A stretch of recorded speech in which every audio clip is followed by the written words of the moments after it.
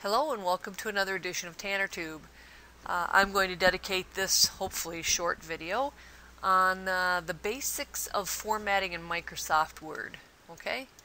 And before I get going, I am going to just throw some text on there. I'm going to type a code equals lorem, and then I'm going to put 3, 7.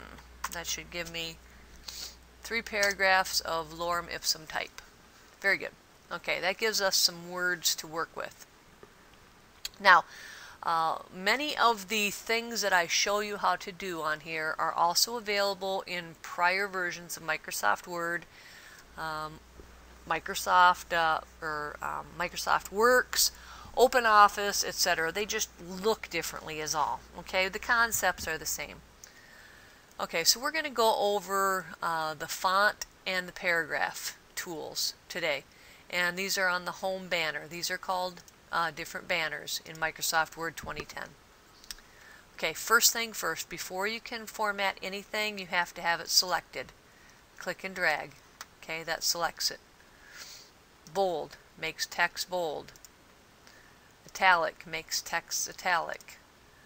Underline underlines text. Alright, you can go here, you can change your font. Alright, you can go here, you can change your size. Okay, you can go here and you can just change your size by various increments. Now, if you want to get fancy,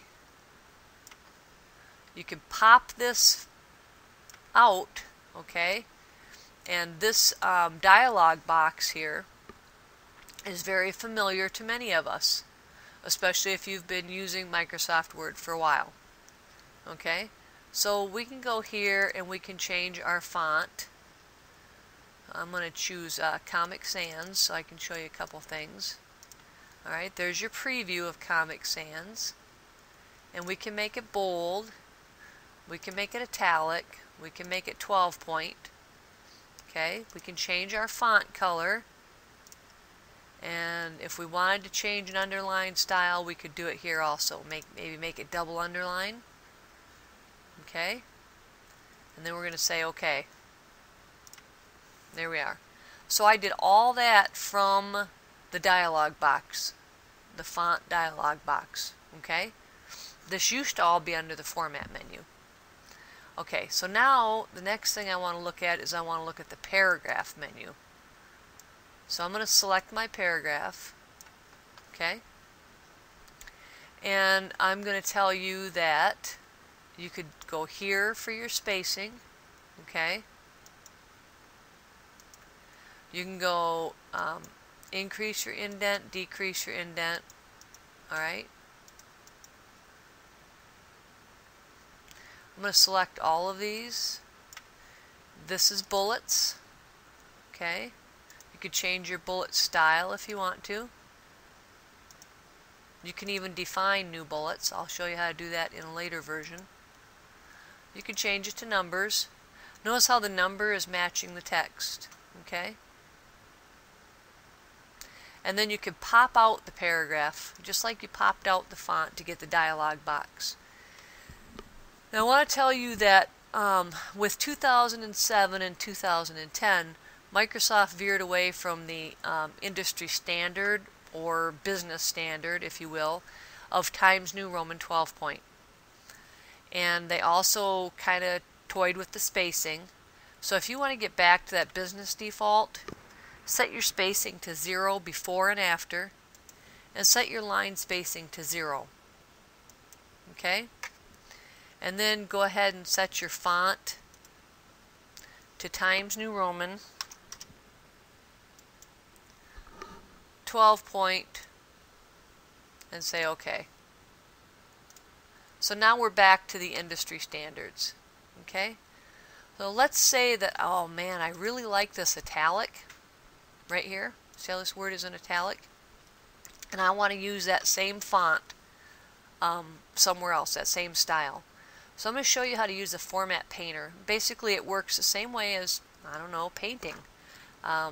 First of all, you have to select the color or style design that you want, just like that. Then you're going to click on the little paintbrush, and that's going to load it up, but it's only going to load it up for one application. So as soon as I click and release, that loading is gone, that application is gone. So I'm going to do it right here. See how it changed it? Pretty cool, huh? Okay, so let's say I kind of like the way this color double underline thing is.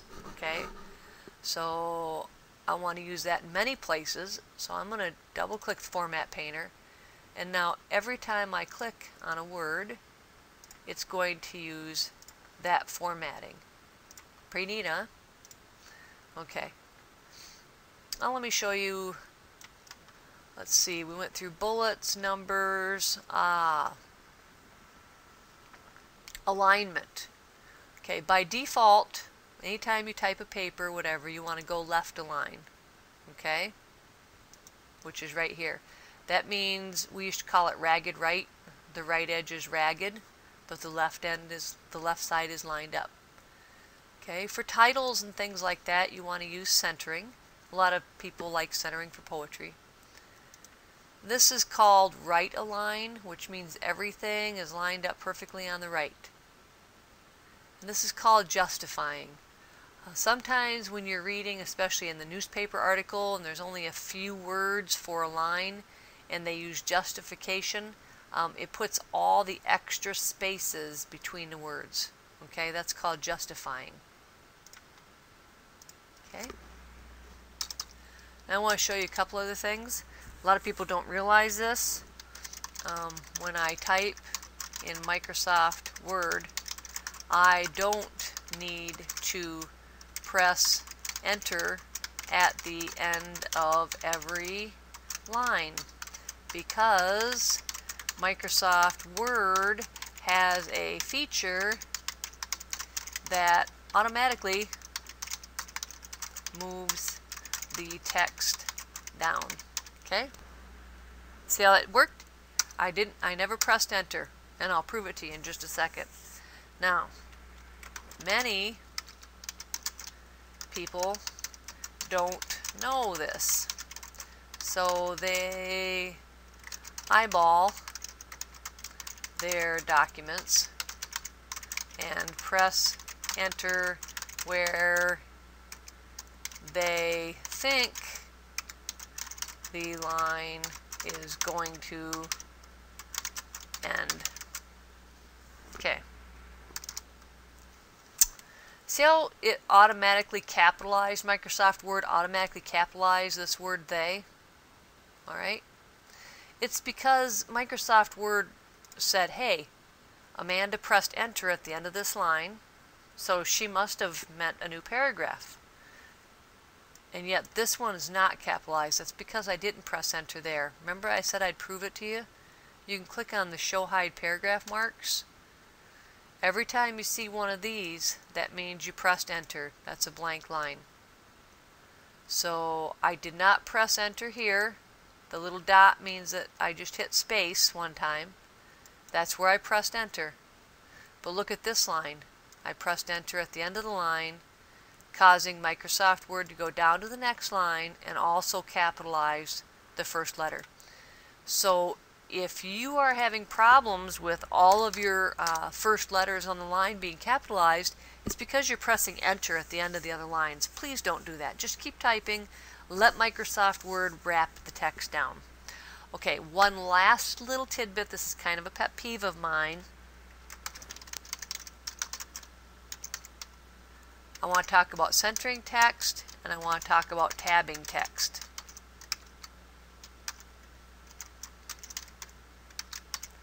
Okay, many times you'll want to center your text in the page. This is what a lot of people do. They just kind of hold down the space bar and they eyeball it until it looks like it's centered. And then the same thing, you know, they may want this to be over here about this far, and then your next line you're going to kind of have to eyeball it, you know, next line. That's not the way to do things, guys. You're making your life difficult. See all this? If you see a bunch of these dots, that means that the space bar was used there. Okay? Remember this rule of thumb. I pressed Control and B for bold. Never press the space bar more than 5 times. Okay? I'm going to show you why. We're going to go ahead and we're going to delete all this garbage here. And I'm just going to press the centering button. There you go. We're going to delete all this.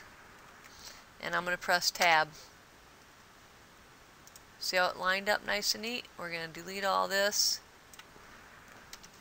And I'm going to press Tab. Okay? So you don't have all these spaces in here. This is what a well-formatted document should look like. Take this off. And remember, highlight your text. Change your colors. Nobody likes red. Center it in the page. And oops.